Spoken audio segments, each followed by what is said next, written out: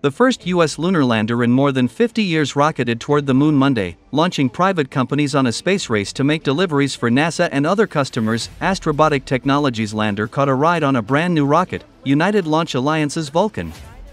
The Vulcan streaked through the Florida pre-dawn sky, putting the spacecraft on a roundabout route to the moon that should culminate with an attempted landing on February 23. The Pittsburgh company aims to be the first private business to successfully land on the moon, something only 4 countries have accomplished. Everything looking good.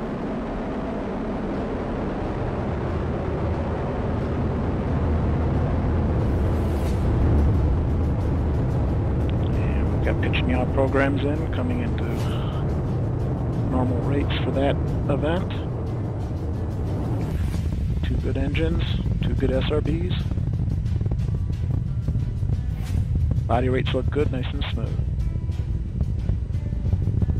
And we've hit our first throttle point on the BE4s, everything looking good.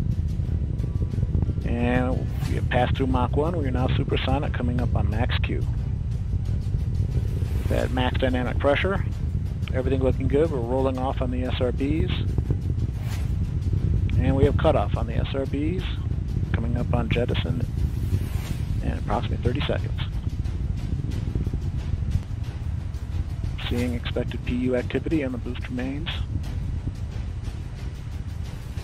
And we have separation of both SRBs.